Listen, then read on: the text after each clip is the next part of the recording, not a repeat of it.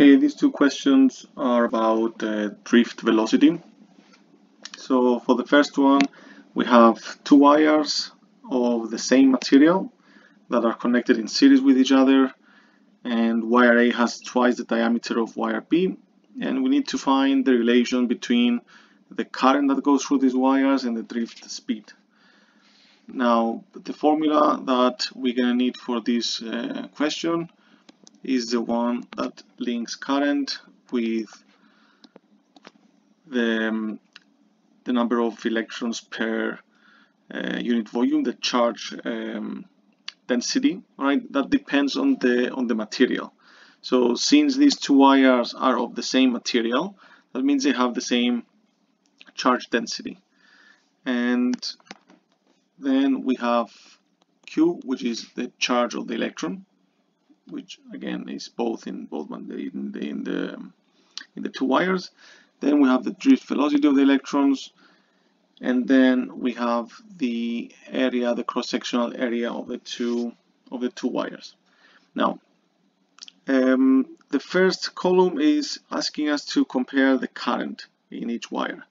Now, since these two wires are connected in series, we know that in a series circuit, the current is everywhere the same. So that means the current that goes through these wires will be exactly the same. So the ratio of these two currents will be 1. So either this or that. Definitely not C, definitely not D. Now, the second column, we need to compare the drift speed, the drift velocity on the two wires. Therefore, I will just rearrange that formula into, we'll rearrange it with the subject to be the drift velocity. So I'll be able to compare them. So this is what it is. Then I'm gonna see what's happening in wire A and wire B. So we're trying to see how is the current, the charge density, the charge, and the cross-sectional area different to these two wires. So as we said earlier, the wires are from the same material, so N will be the same in both. Then the charge of the electron, of course, it will be the same in both. We already said that since they are connected in series, the current that goes through these two wires are also the same. The only thing that is different, it will be the cross-sectional area, because they have different diameter. So the area of wire A, it will be pi diameter over 2. We know that this is the formula for diameter, but it says that wire A has twice the diameter of wire B. So in that case, we will write 2D because it has twice the diameter. So the 2's will be cancelled out. Therefore, area of the cross-sectional area of wire A will be pi diameter square. So the area for the cross-sectional area for wire B, it will be pi d over 2 square. Therefore, this will be pi d square over 4. Right. So, and if this is the cross-sectional area, we can see that for wire B, the cross-sectional area is 4 times less than wire A. So I'm gonna write A over 4.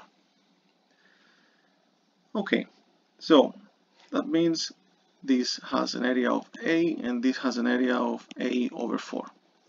Now I'm just gonna write the relation of the drift speed in each of the wires. So in wire A, we have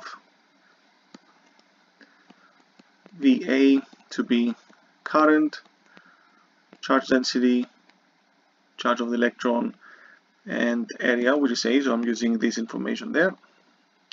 And for the second wire, we have I, we have N, Q, and we have A over 4.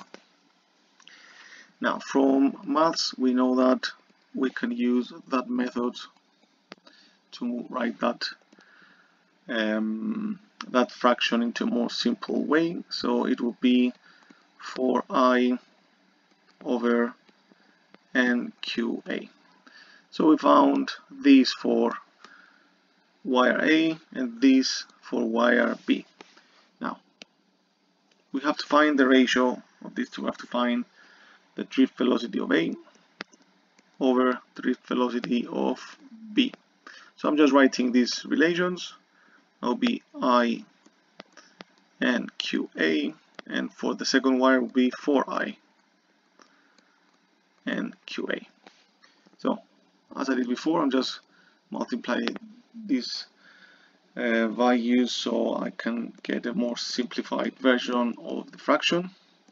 So that would be I and QA over 4I and QA. So I cancel out whatever is the same, which is everything pretty much. Therefore, what I am left with is drift velocity for A over the drift velocity for B. It will be 1 over 4. Therefore, A is the right answer. For the second question, we have 2 wires again. You can pause the video and read the question for a second. So for wire A, we have that relation, same equation as before. And for wire B, it says that the current is 2I and the charge current density is half because it's using a different metal. So it will be N over 2. The rest are exactly the same. So again, we need to find the relation between the drift velocity of wire B compared to wire A. So I'm just going to rearrange these. So drift velocity of A will be current over charge current density, charge, and cross-section area. And for B, that will be, if I rearrange that equation, I will have 4I and QA. Yeah, I'm just rearranging the initial equation. So, how do these two compare? We can see that this part, this equation, the drift velocity of A, it can be found here. So this part over here is equal to VA. So therefore we can say that the drift velocity of B is 4 times the drift velocity of A. And that will be the right answer.